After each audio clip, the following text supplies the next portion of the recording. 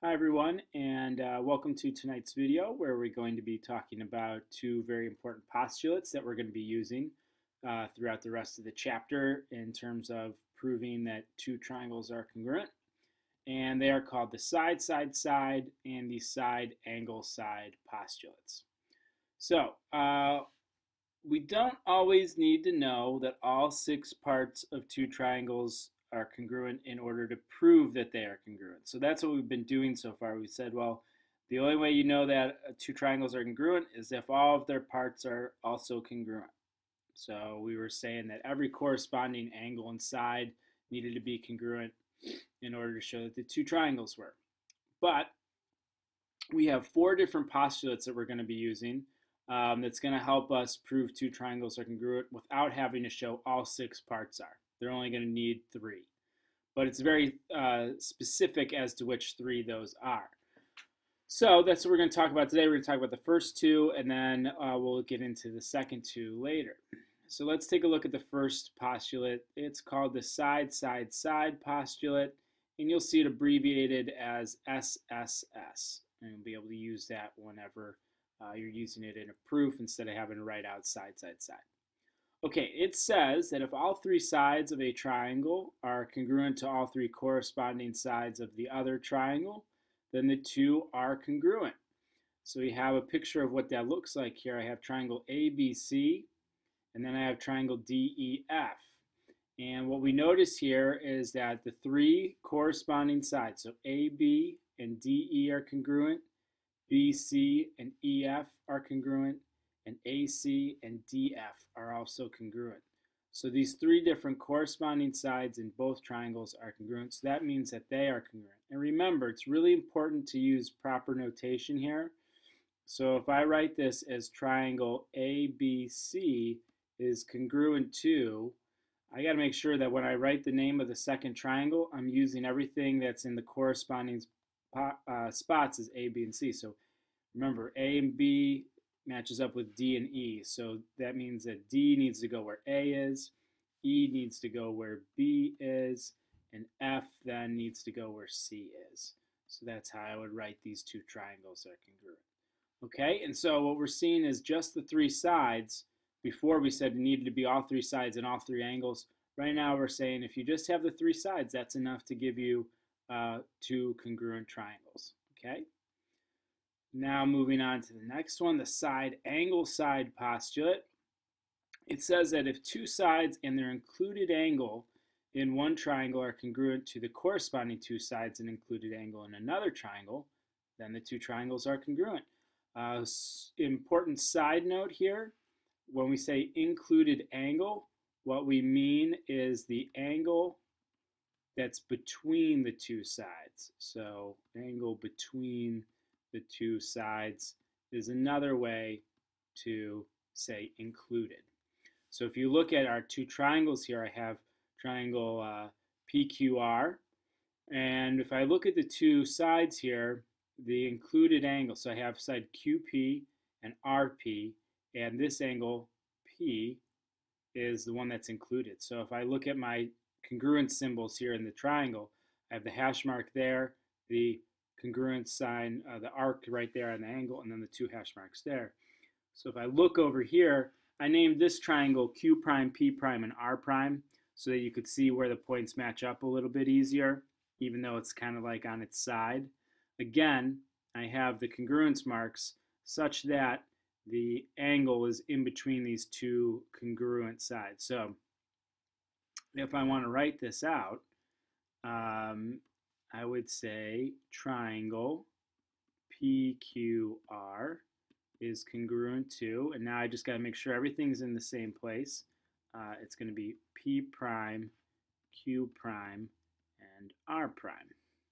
And it's okay to use the letters in whatever order as long as they're matching, right? They're all corresponding. But in this case, even though I didn't name it QPR, that's how I'm looking at this to determine that I have a side angle side, right? Because it's got to be the side, then the angle between, and then the other side that are congruent. And I'll show you an example of where this wouldn't work. But for now, side angle side always has to be the side, the angle between it, and the other side to prove that these two triangles are congruent. Okay, so those are our two postulates. What are we going to use them for?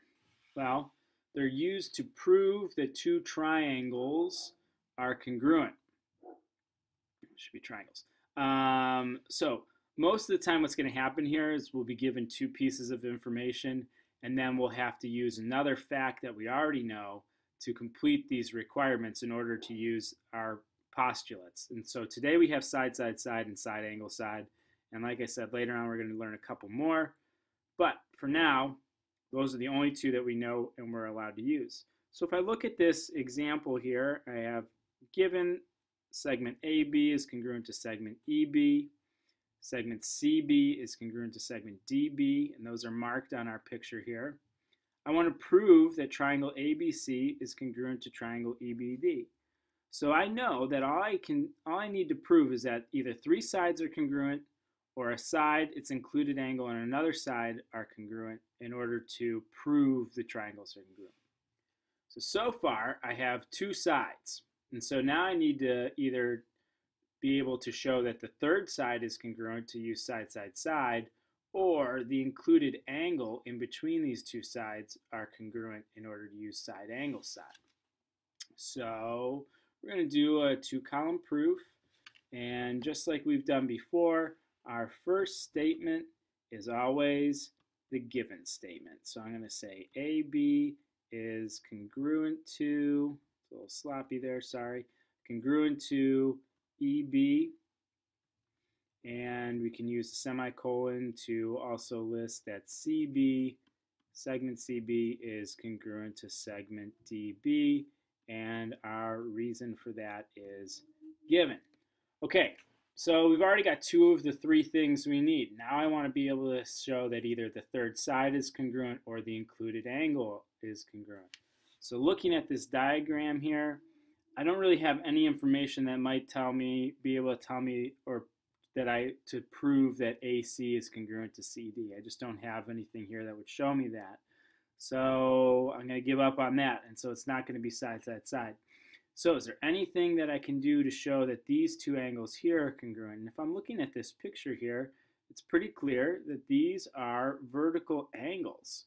So they share a vertex, their sides are made up of opposite rays, makes like a nice X here, and they're across from each other. So my second statement here is going to be that angle ABC is congruent to angle EBD, and I chose to write that a very specific way.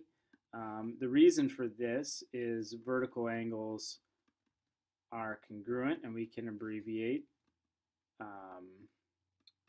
Instead of writing out the word congruence, you can use a symbol. Instead of writing out angles, you can use a symbol with apostrophe S.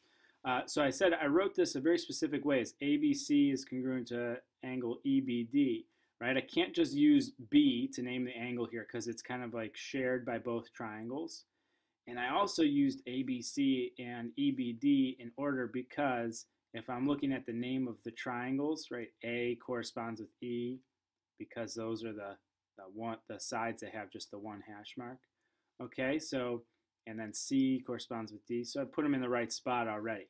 So if I have now a side, an angle, and a side, an angle, and a side, they're congruent, side, angle, side. So I used vertical angles are congruent to show that that angle there is congruent. So now my final statement here is what I want to prove. Triangle ABC is congruent to triangle EBD, and the reason for that is going to be the side, angle, side postulate. You can abbreviate postulate as just post. Okay, so this is a kind of a simple one, right, where it just gave us two pieces of information, and then I needed to know something to prove the third piece that was missing, either side, angle, side, or side, side, side. Okay, so one last reminder before we leave is, remember, we can only use what we know so far. So when we're naming congruent triangles, it's important to note that when we can only prove these triangles so far using side, side, side, and side, angle, side. So they have to be in that order. It's got to be all three sides, or it's got to be side, an included angle, and another side. So if I have this picture here, this does not give me enough information. So we're going to see some examples where they give you pictures like this and they say, can you prove these two triangles are congruent? Here we'd have to say no, because what I have is I have two sides and an angle, but the problem is this angle isn't the included angle, right? So it's not between the two sides that I know are congruent. In fact, this would be side, side, angle, right? So I have a side, and an angle here. You could also abbreviate that as angle, side, side, but usually we say side, side, angle, and you know what I mean if you write that out. So there's two sides and an angle. It's not included, so I cannot use this. So in this picture, I would say not enough information to prove. Okay, so make sure you have good notes. If you have any questions, remember, write them off on the margins and the side so that we can start with answering any review questions you have tomorrow in class. And we'll do some practice problems with these, maybe do a few proofs together, and I will see you then. Have a great night.